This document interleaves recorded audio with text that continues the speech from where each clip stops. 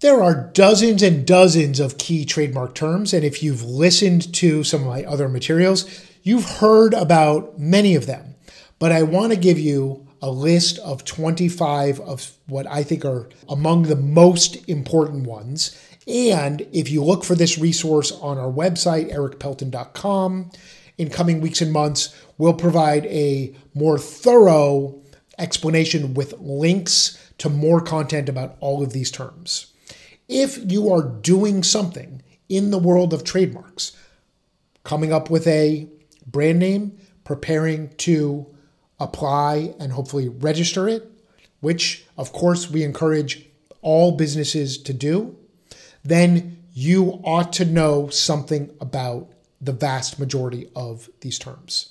Generic, arbitrary, coined, descriptive, suggestive. Of course, those are terms about the spectrum of marks, and they have important meanings and lead to different amounts of protection. An office action, a key part of the application process. The principal register and the supplemental register, both governed by the USPTO. Function, meaning does a word or design even function as a mark? Madrid Protocol, and what does that mean and what is the impact on international filings, which is administered by WIPO, the World Intellectual Property Organization. Class or classification, very important piece of the trademark application process, as is the identification of goods and services. Acquired distinctiveness is a key term as it relates to any trademark that might be considered descriptive. Ornamental is another key thing, particularly for trademarks that are used with apparel. Use is a key term. Seems like such a simple term, but it has different meanings in different contexts as it relates to trademarks, and it's very important to know about what the definition and standards for use are in any particular context. Specimen, another important term with important meaning in the world of trademark registration.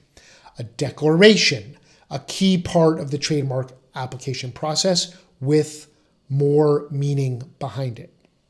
Likelihood of confusion, a fundamental principle in trademark law, which is important because when you choose and apply to register a name, you really want to avoid a likelihood of confusion. The DuPont factors, key term because that is the seminal case that has all of the factors listed out that the courts and the Patent and Trademark Office use to help determine whether there could be a likelihood of confusion. Standard characters, a key concept when it comes to trademark applications and words versus logos. T's, a key term because that is the USPTO's online application form. Assignment, which has to do with changes in ownership. And finally, last but not least, key trademark term, incontestable, has a very special meaning as it relates to trademarks, meaning extra additional layers of protection, and how one achieves that is an important concept in the world of trademark.